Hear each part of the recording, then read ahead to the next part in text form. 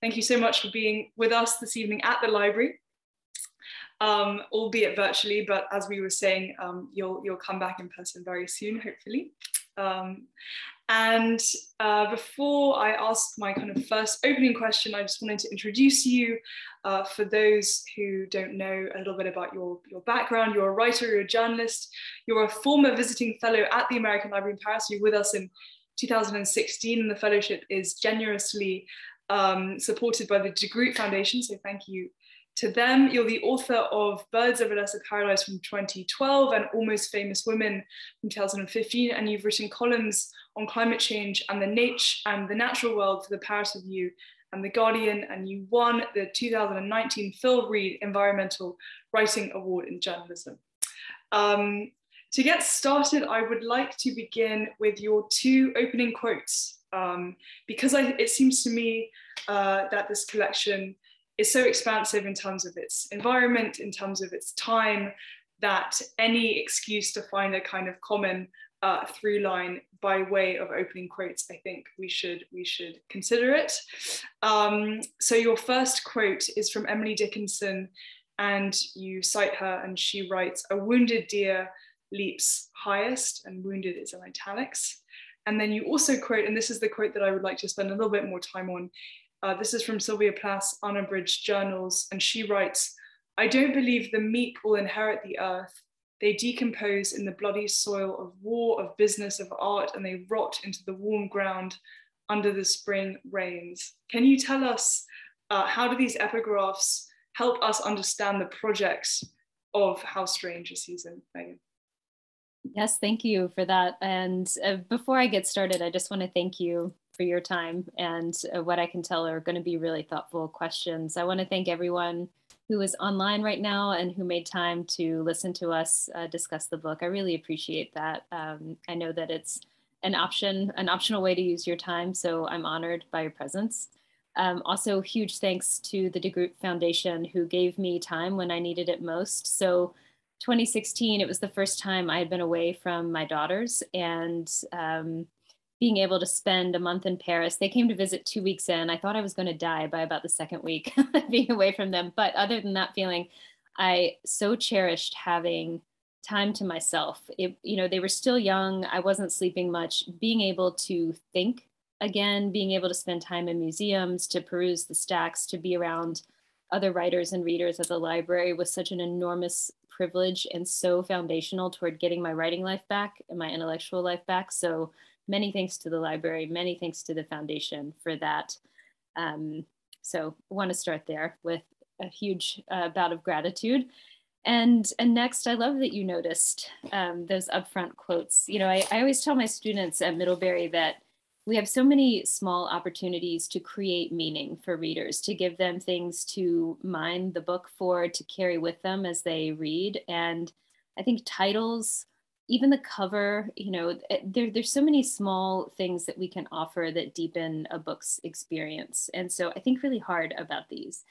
The Dickinson one I wanted to get exactly right. So I asked my friend Dan Chasen, the poetry critic for The New Yorker, how exactly did Dickinson write this? And he was the one that gave me the very precise italics. I didn't want to offend any Dickinson scholars.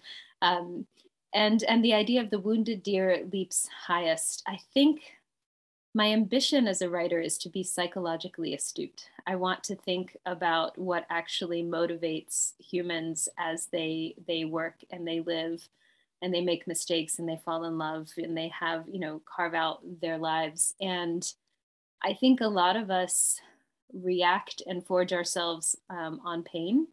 And so this idea of a wounded deer leaping highest, I think that sometimes that's the motivation, that pain that we carry, that we're trying to understand or trying to transcend. And I think my characters carry a bit of that. I know that I do. I can't speak for anyone else, and I don't profess to understand the human condition, but that's my intention with that quote. And then Sylvia Plath's, thoughts on the meek, not inheriting the earth. I wrote this book at a time in my life where I felt deeply frustrated by the patriarchy, and I'm sure that's pretty clear to anyone who read.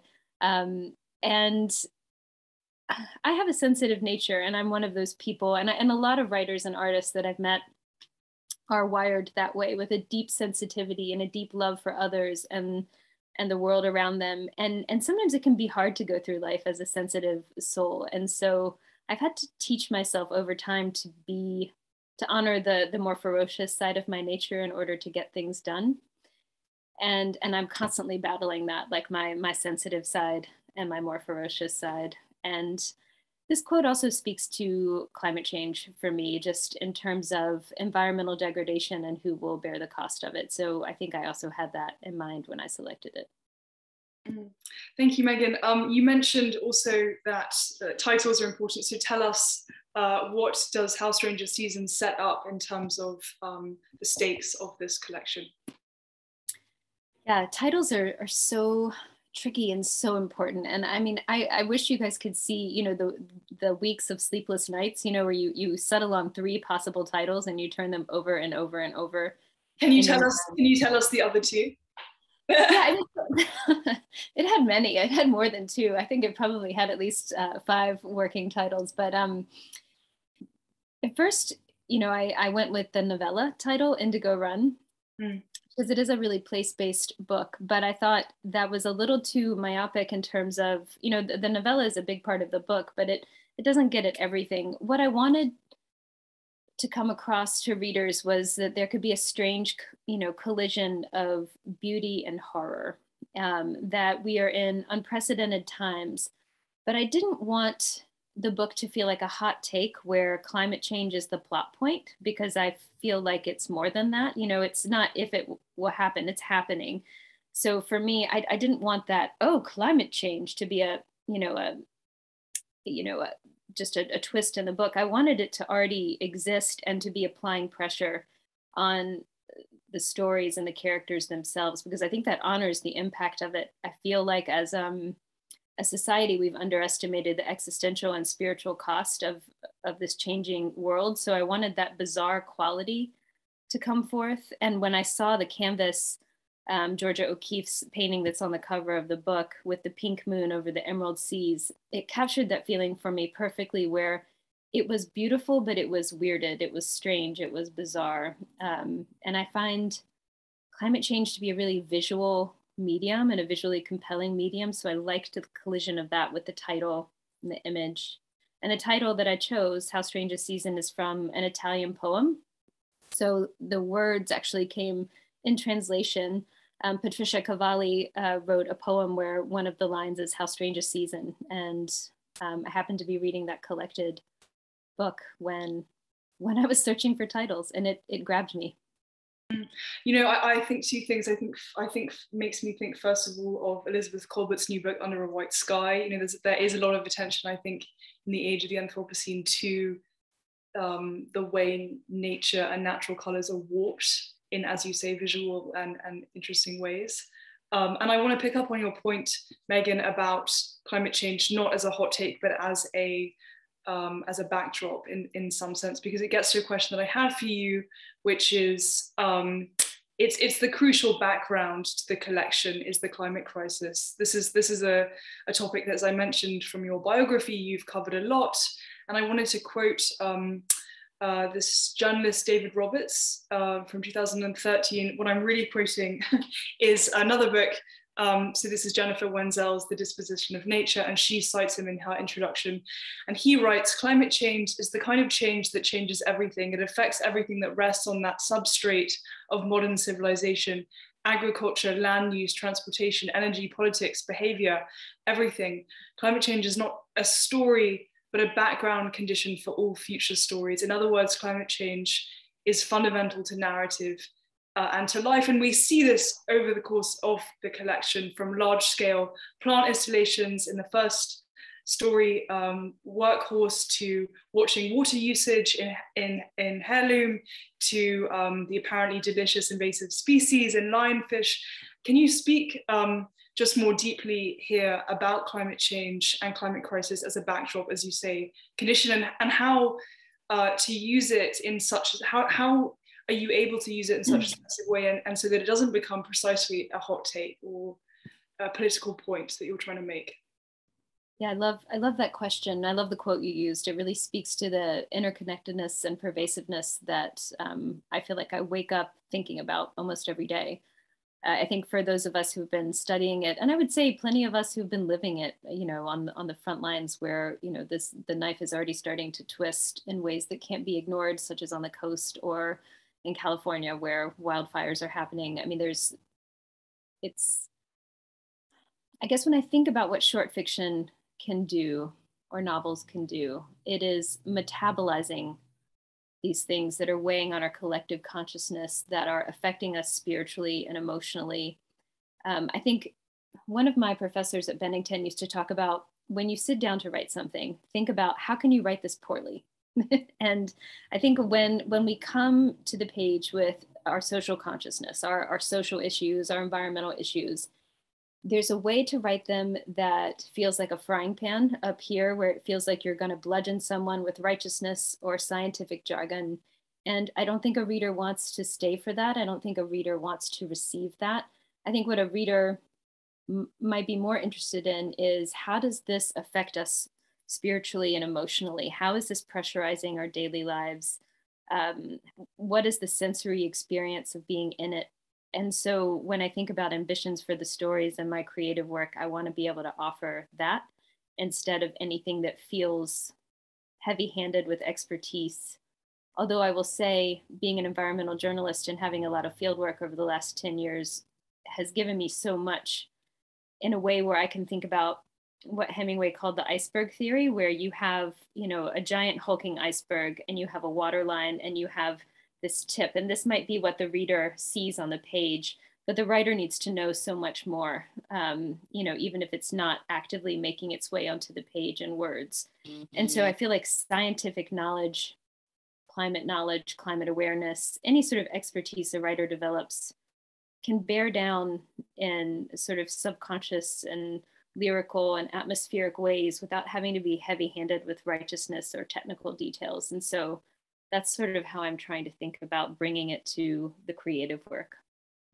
It's so interesting, Megan, that you cite the form of the short story and the form of the novel as conducive to tackling this issue, because it has been criticized. I'm thinking of Amitav Ghosh in his long essay, The Great Derangement. He's criticized the very form of the novel itself.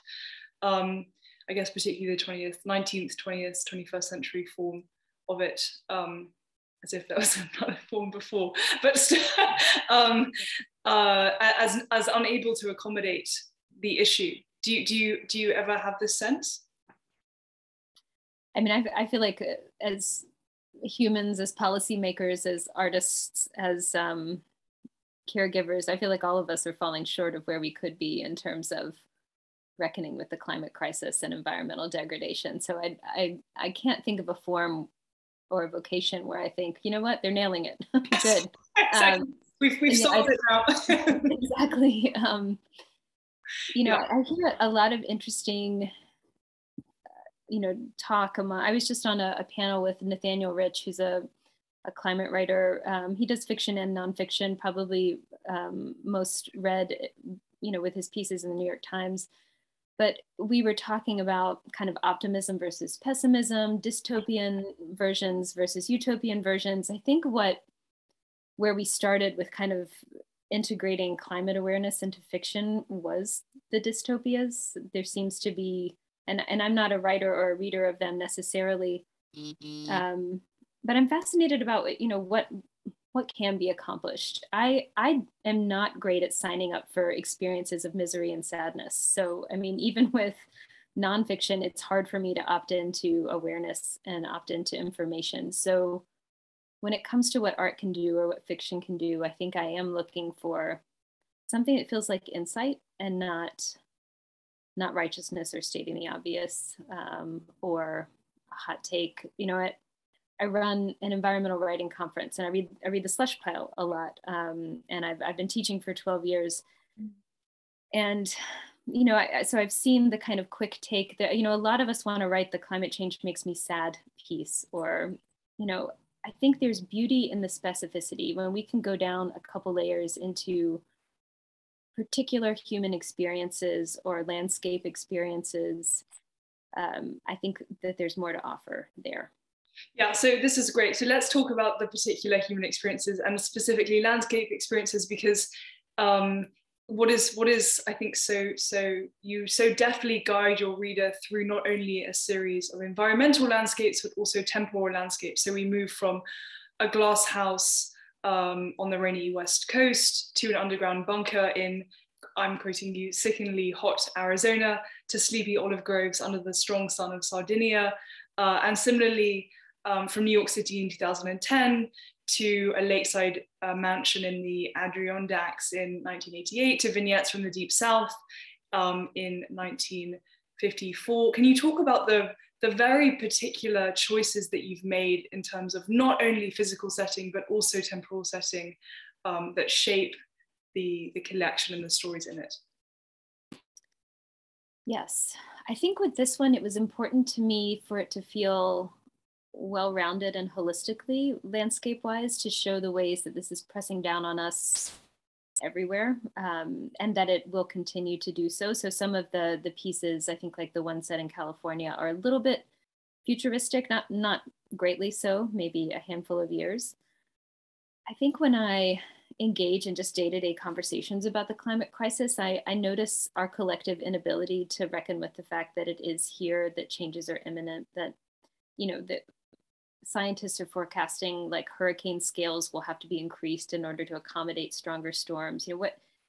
So letting landscapes like a waterless ranch in Arizona, or a house, a glass modernist house about to slide off, a cliff in California, just trying to step into loss and grief and precarious scenarios, but to do so at a really specific human level where we can feel the characters, emoting and digesting, those stakes. So do the characters come first, or does the landscape and the situation come first, or does it, I imagine it varies?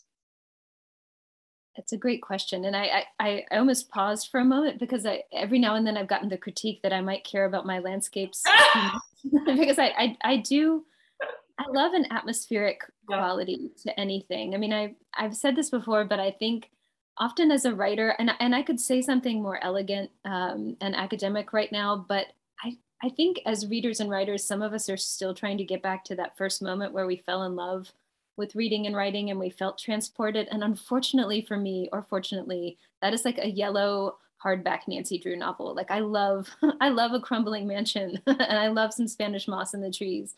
And sometimes I'm trying to write something that has a little whiff of intrigue and mystery to me, a place where I'd like to spend time, even visually or within my imagination. So, I can definitely say, I can't say it's true for all of the stories, but for many of them, the landscape comes first and then it populates in my imagination. So for the novella Indigo Run, I can point to the very curve in the Ashley River where I've stood, and then the novella came. So it's an astute question. And, I think story and character do ultimately, in a process, have to come forward for a reader to feel the emotional heart of the story. In most cases, I won't say all, but landscape is huge for me, absolutely huge. Yeah, it's so clear. And I think it touches on, this dichotomy between horror and beauty. And I think so much of the beauty in this collection is your description and your sensitivity to the backdrop. Before we move on, as if we can escape it, but before we move on kind of thematically from the climate crisis, I want to just touch on one more important point, which is environmental justice or injustice. So kind of departing from this idea that the scholar who we were talking about before the call, Rob Nixon's idea of slow violence, and this idea that vulnerability to environmental harm is unevenly universal, or as your protagonist in A Taste for Lionfish puts it, risk is relative. What we see in your stories, and particularly in A Taste for Lionfish, is that different characters and different places are affected unevenly, although we're all being affected. And I wanted to kind of quote one of your characters, Ward, who at the kind of culmination of the short story actually gets quite angry at the protagonist who's essentially trying to sell him and sell the community this invasive lionfish. And the idea is to eliminate the invasive lionfish by convincing locals to start eating them. And so this is, I wanted to quote 2 points of Ward kind of replying, let's say, to the protagonist. And he says of her work, I think it's her, it's not honorable work, he said, his face suddenly growing serious.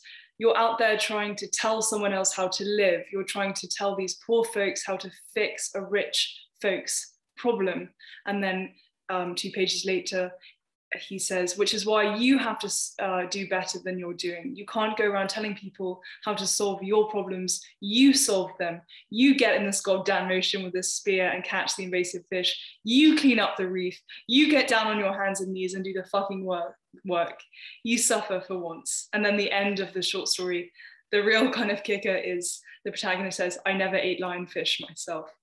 Can you speak a little bit, Megan, about, I suppose, kind of insider outsider perspective here on the climate crisis and how you yourself feel as a writer and artist coming into this very messy milieu, but with real concern and real love and real sensitivity, as you say?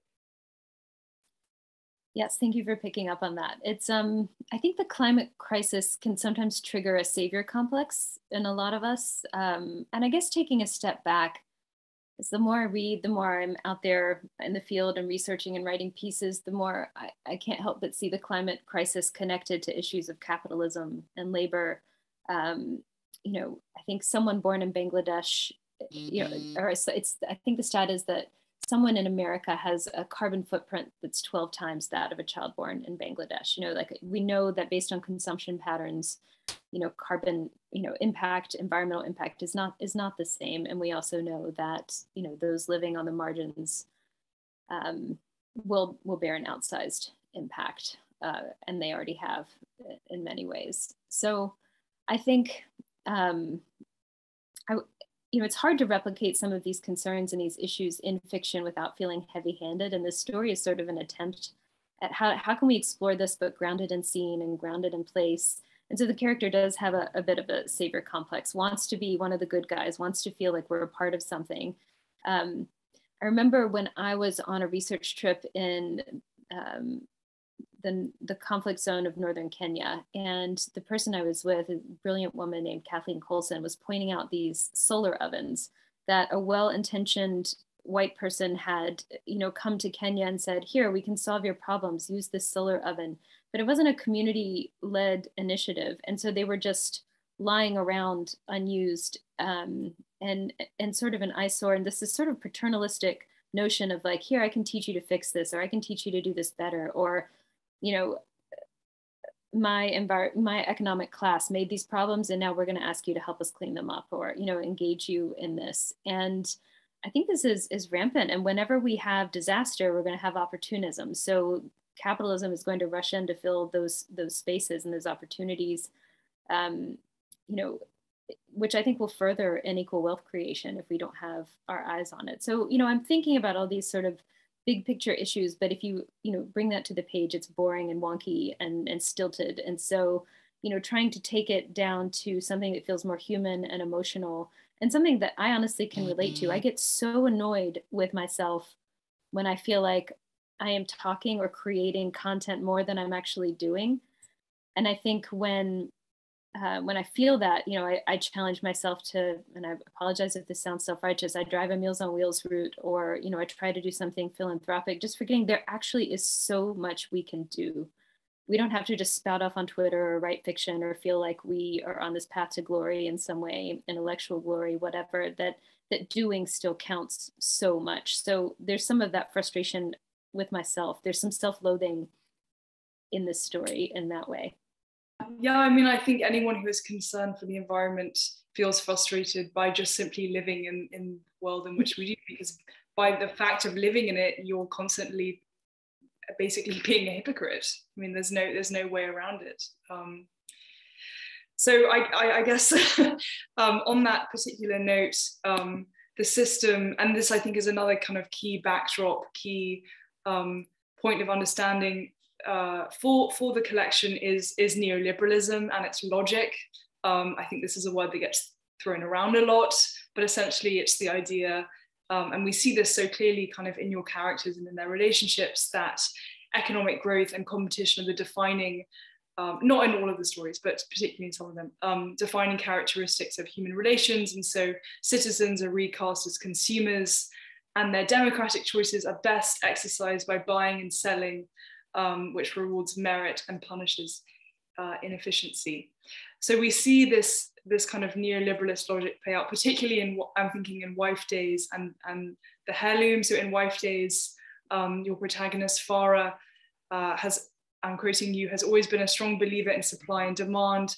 Too much supply and the demand goes away. She thinks novelty is important. Give your husband, in this case Blake, too much sex and he'll get bored. And then this kind of this idea of I think neoliberalism even invades her hobby, which is open water swimming. And while she's swimming, she thinks pull harder, work smarter. And again, we find these kind of characters, neoliberalist characters in the heirloom, with basic rich men and this idea of the transactional mentality and the hedge fund guys. Can you speak to essentially the backdrop of neoliberalism? And is it American neoliberalism, or is it just neoliberalism more broadly? I love that you picked up on you know, the things that I didn't know if other people would see, you know, that you like build into creative work. I was thinking so much about labor and power,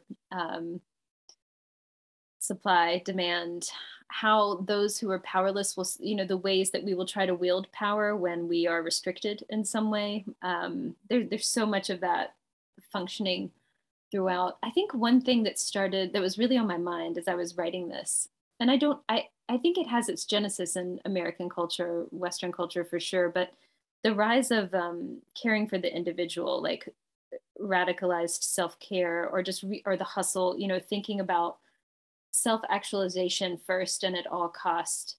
And I think there's some beauty and wisdom in that, like a lot of things, but when taken too far, it starts to feel analogous to rugged individualism from the Bush era, this sense of like self first, take care of the self first, and glamorizing that and valorizing that. And I think there's a different mentality that's possible, which is, you know, how to think about community or the system and not constantly putting self-actualization first or prosperity first. So I think you picked out the stories where I did have that in mind. And I will also say in Indigo Run, it's in mind in terms of land ownership, the ability to create wealth for oneself. You know, not everyone is given that ability equally. So that sort of power dynamic and wealth creation is a thread throughout. I feel like it's something I've struggled with myself. I mean, usually if I'm putting these issues into my work, it's something I'm struggling with on a personal level or thinking about on a personal level. And so I don't mean to pretend that I have it all figured out or that I am walking a high road. It's sort of the Rilke idea of being in love with the question. Yeah. Yeah.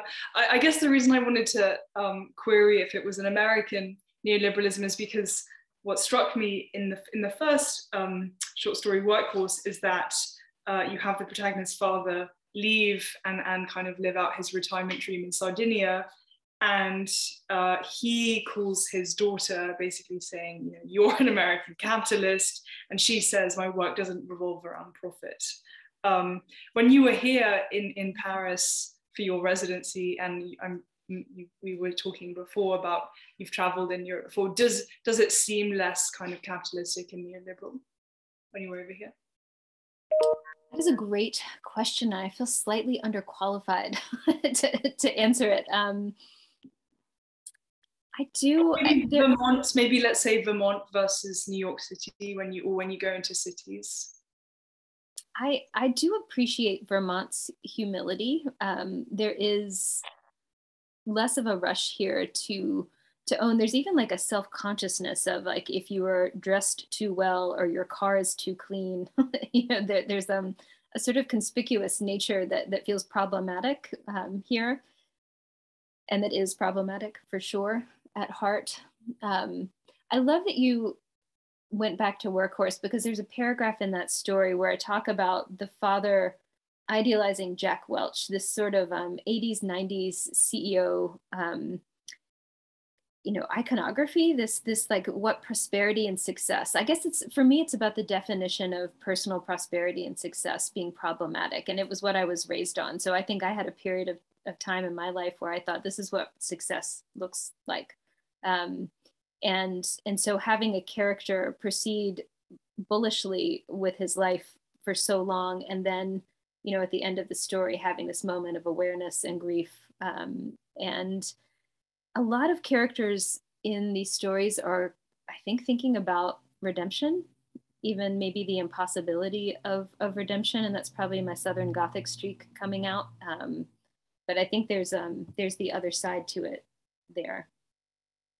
Can you you mentioned quite a lot at the beginning, and I just wanted to pick you up on it before we continue. I just have a few more questions, and if you have to post a question or a comment for Megan, please go ahead and do it, so that I can start to integrate them into our conversation. Megan, you mentioned spirituality a lot at the beginning, and now you've mentioned your Southern background, and I read an essay, can't remember where you published it, I think it was on Literary Hub, about the relationship between science and spirituality, and you described quite personally having lost your kind of traditional faith. Where does spirituality kind of fall for you today, and what form of spirituality does that take, and where does it possibly find its way into your fiction? I love that question. I think it's a running conversation with myself. That I will probably, or at least as I told my daughter, you'll be asking yourself this question for the rest of your life. And I think most of us do in some way. It's slippery, and I don't know that, and I actually would be suspicious of certitude, on my part or anyone else's, which I think was one of my early problems with, any sort of like formal prescribed religion, which is what I grew up on. I'm wired for spirituality. I love it. I miss the place where it was, and I'm sort of naturally reverent. And I've found that the thing that does that for me, which I think a lot of people found even during the pandemic, possibly, is solace in nature. And the one thing that has gripped me with the power of like old fire and brimstone scripture as a secular person is Frank Lloyd Wright's comments on, believing in God, but spelling it nature, and his own sort of reverence in that capacity, and what it does for the human spirit to be integrated with nature. And so for me, that's where I always fall. And I think in terms of the collection and creativity and environmentalism, just to go back to that point, I think this will have a huge spiritual toll on us. This feeling of human guilt, of like you mentioned Colbert's book about Under the White Sky. I mean, the spiritual tax of looking at nothing but a white sky will affect us, and I watch it affecting my children. Just being able to, my daughter, who's 10, was walking in the back field with me a couple of months ago and just said spontaneously, I didn't realize it was going to get this bad this soon. And when you realize the existential weight of environmental degradation on your 10-year-old shoulders, you think that level of confusion and chaos and hopelessness about the future is not healthy for anyone's spirit, not our spirit, not their spirit. So that's a lot to process intellectually and artistically, I think. Yeah. Thank you. That lovely response. I think that in some way it highlights something that we haven't really talked about, but I would like to, and you mentioned right at the beginning that in part this collection was born out of rage against the patriarchy. And indeed, most of your characters are women, and they're relating in kind of in various relational roles. So we have daughters to fathers, wives to husbands, granddaughters to dead grandmothers, sister to her family. Can you talk about what unites your female characters and what is particular to female relationships, which is a very, very strong through line through this collection?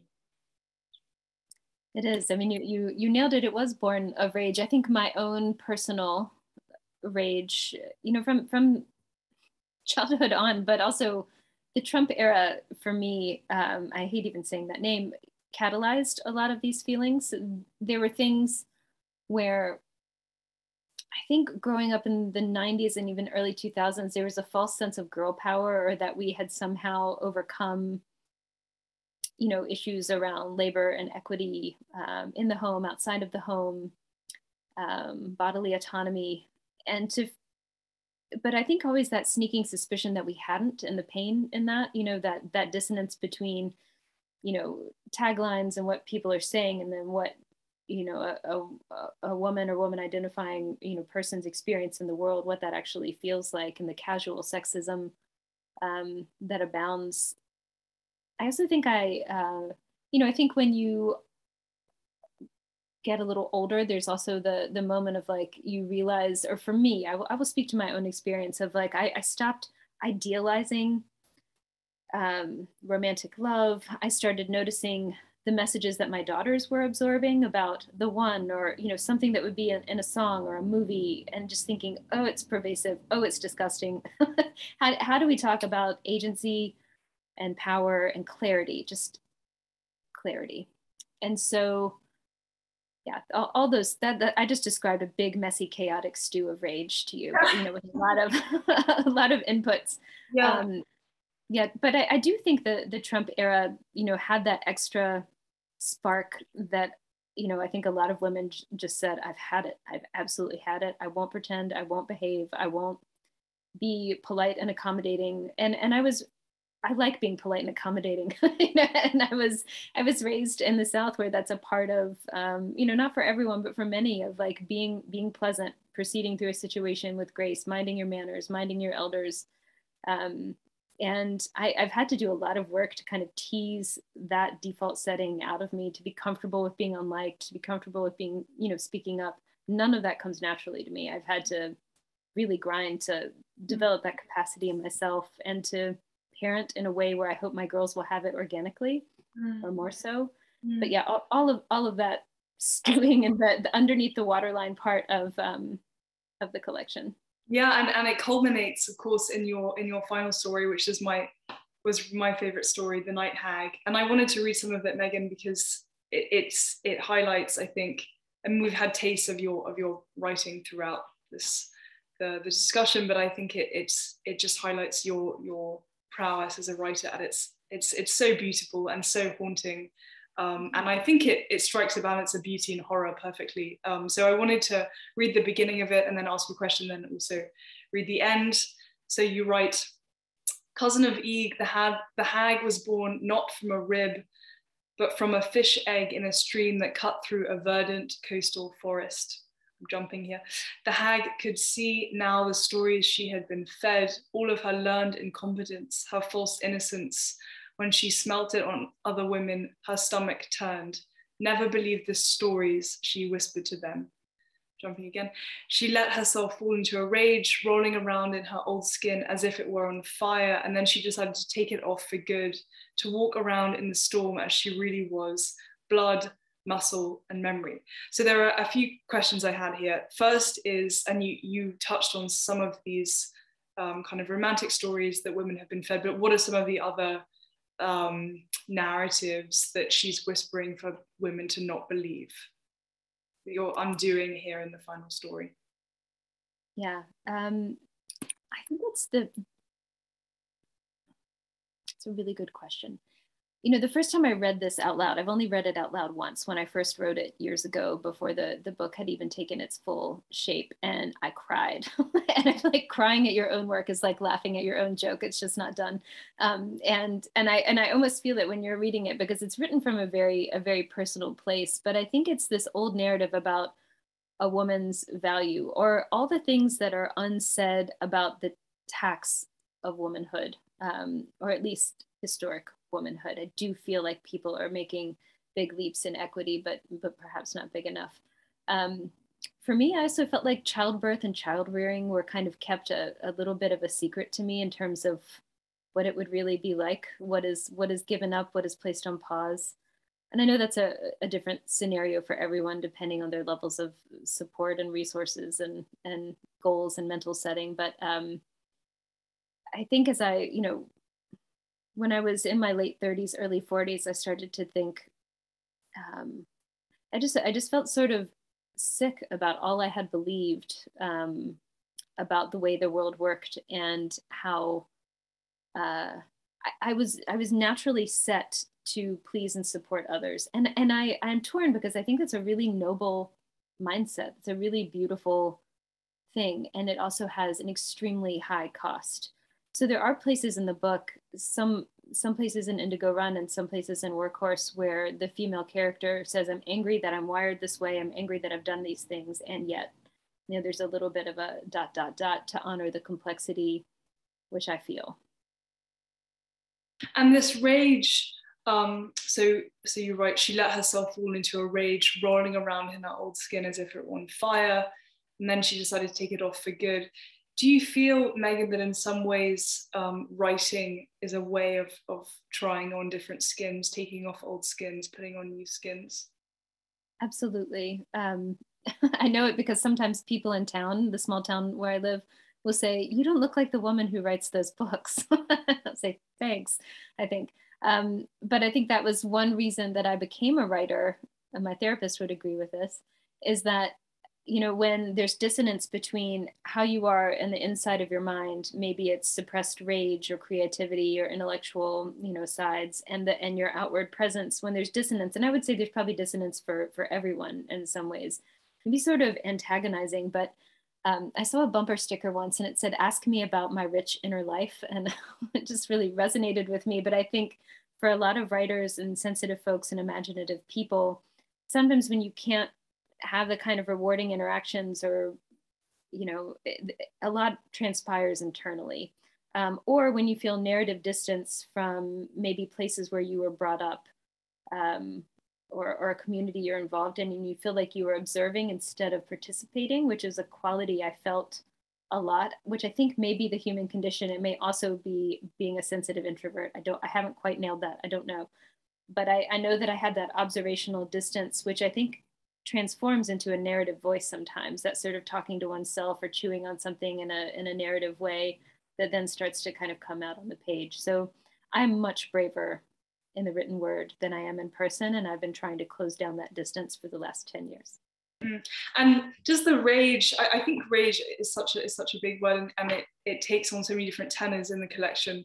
How is the rage that we see in the culminating story, The Night Hag, different from, let's say, the rage that we see in a story like Heirloom?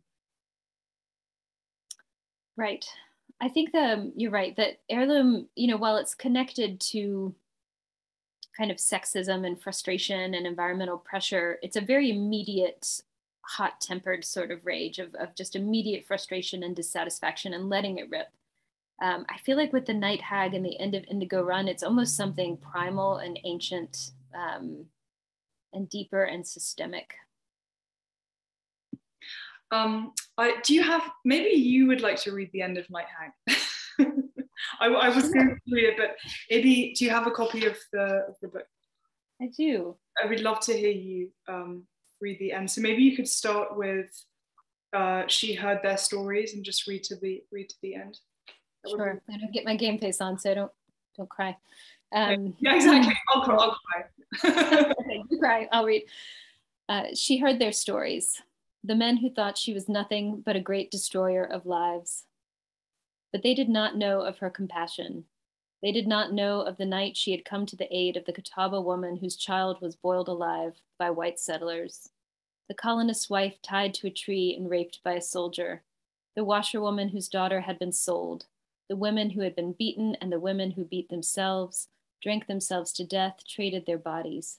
The hag had come to them and put them on her back and carried them on her scaly legs to the water to find peace or die. You could fall to your knees and rake this earth with your fingers and hear it scream, she told them. The suffering here runs so deep. Tired of compromise, the women in their afterlives clung to one another in the boughs of the last ancient trees, slept in the astral light, read books. Many of them had helped cause pain, and now they needed to heal it. Invisible, they rested until they were strong again. They walked between the burning crosses left on lawns and blew them out like candles. She showed them how exhausting and beautiful rage could be and how immortal. Thank you, Megan. It's so lovely and such a lovely way to end. You're kind of like predicting your own immortality here through this wonderful collection. So if anyone has any questions, we had a comment from Connie. I just also wanted to acknowledge the international makeup of tonight's audience, who people tuning in from Paris, New York, Brooklyn, the French Alps, North Carolina, Virginia, Middlebury, Richmond, Vermont, St. Simons Island in Georgia, another one from Vermont, Jerusalem, Oxford, Toronto, upstate New York. Really exciting to have all of you on one call. So thank you for being so internationally glamorous. Connie, this is a comment, but I think it can maybe touch on another discussion that you had in the book about the kind of words that are reserved for women. So she writes, our culture has words such as angry, bossy, hysterical, and you, at some point you talk about the C word. Can you talk a little bit about that? Yeah, I mean, I think about the ways women's more potent feelings have been managed in the past, you know, hysteria and craziness being one, you know, up until the 70s. And I tell my daughters this, like, you know, spousal rape was legal, women couldn't buy credit cards, you know, of their own, you know, these sort of senses of like, really, this is just all the means, either through language, through rules, where, you know, female agency, female rage stifled. And the C word, the crazy word, is one that particularly grates on me, just because, you know, so often women were shuttled off to an asylum or someplace when they became unruly or difficult or unmanageable. And then when you think about what they were probably having to deal with, being unruly and difficult probably made plenty of sense. Okay, well, I mean, I have more questions, so I'm going to keep asking them until other people. Will you tell us about Indigo Run, Megan? Just the idea, because it's at the center of the collection. It's the novella. You set it in simultaneously in 1752 and 1954. You introduce it with another epigraph: women must destroy in themselves the desire to be loved. Just tell us a little bit about this story and how it relates as a kind of centerpiece to all of the other stories. I love that you mentioned the epigraph. They're very important. I mean, you know, they're not kind of falling out of the sky. Yeah. I love that you noticed it, and I love that my publisher was so accommodating with my love of epigraphs. I mean, I have a wonderful team around me that lets me do things like that. But the Mina Loy quote about women must destroy, you know, the desire to be loved. When I think about animating forces or drives, the desire to be loved, the desire to be accepted, the way that leads us into so many problems and heartache. I say that from, you know, deep personal experience. As well. And so I wanted this book to be about, you know, it was important to me that it feel deeply complex in terms of motivations and characters and choices. Because I feel that the older I get, the more I realize that every human I meet is, you know, got this bag of grief and post-traumatic stress and illness and loss, you know, you know, and joy and you know, all of that all together that we're sort of dragging behind us the older we get. And how to honor that in a story. But I also wanted to talk about the layers of history in a landscape.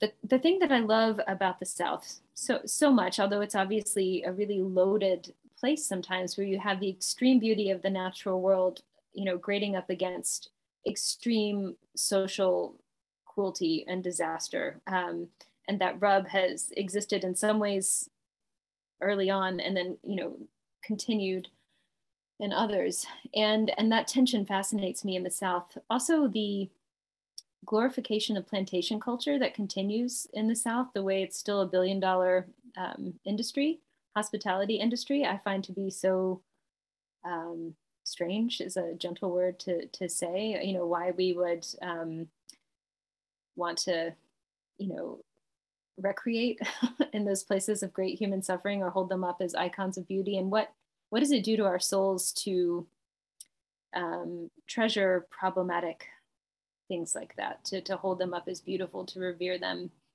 um, and thinking about the sort of poison that puts in a human and in a lineage. And my mentor Amy Hempel, when she read this book, she said, how interesting to think about, you know, a Southern home is cursed and not blessed. And so I think that's what I was thinking about.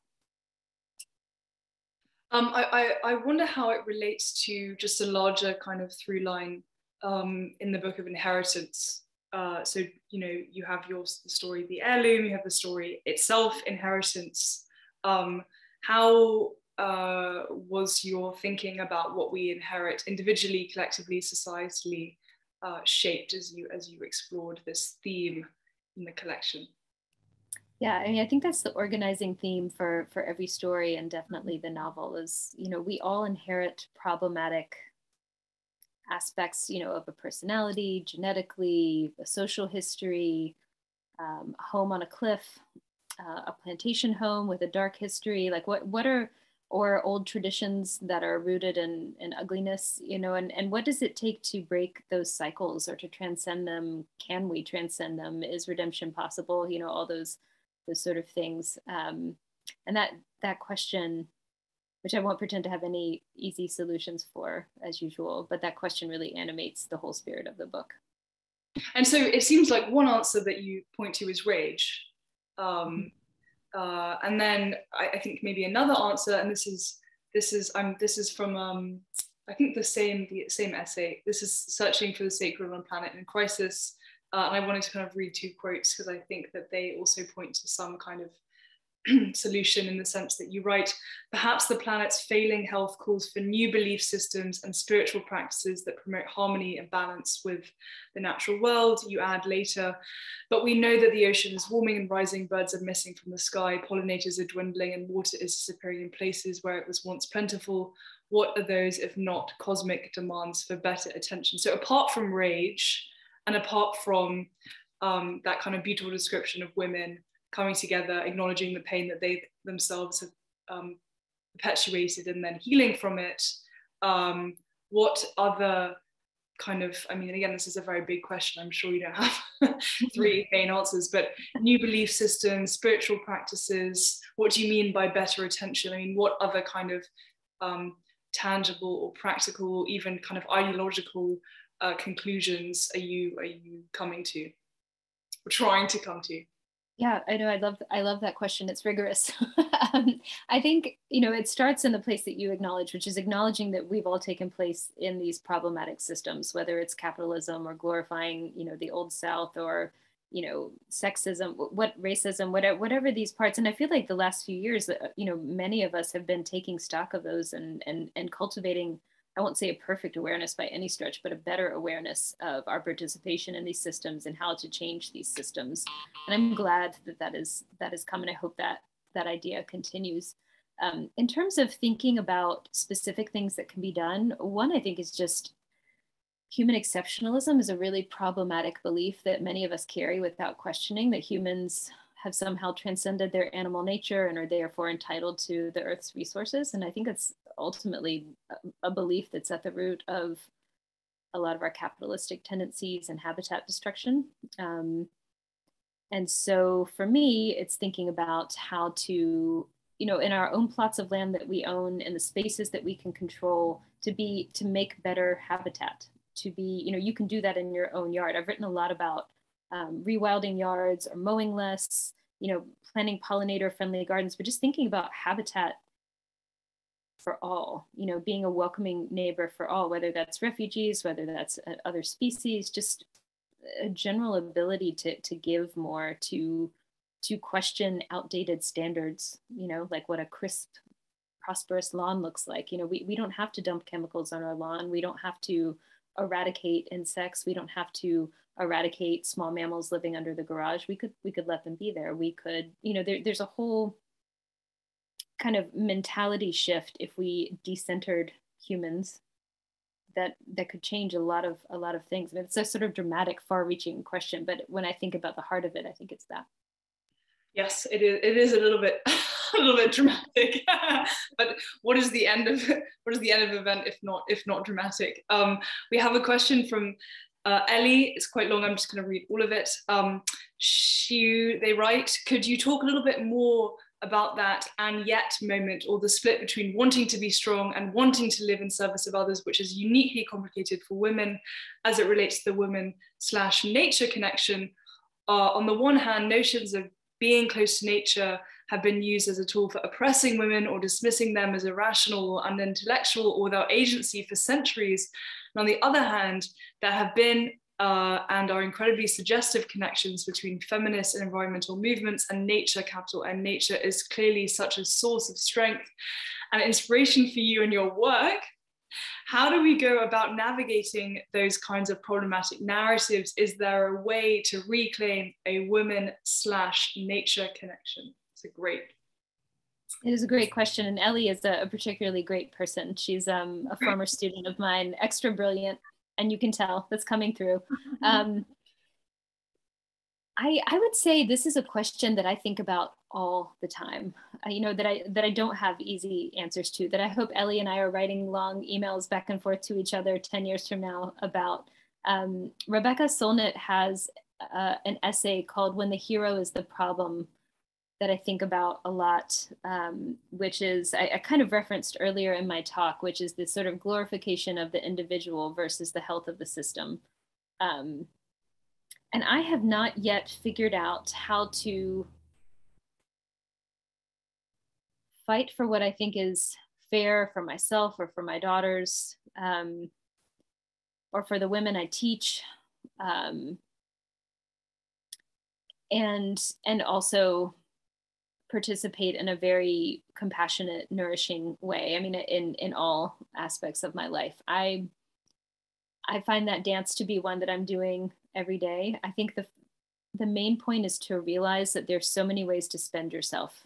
And I think thinking about doing it intentionally, which Ellie would naturally do, to her credit, but how we spend ourselves. And so there are some days where I think I have overspent myself in X direction, or my intention is to make sure that I do this. So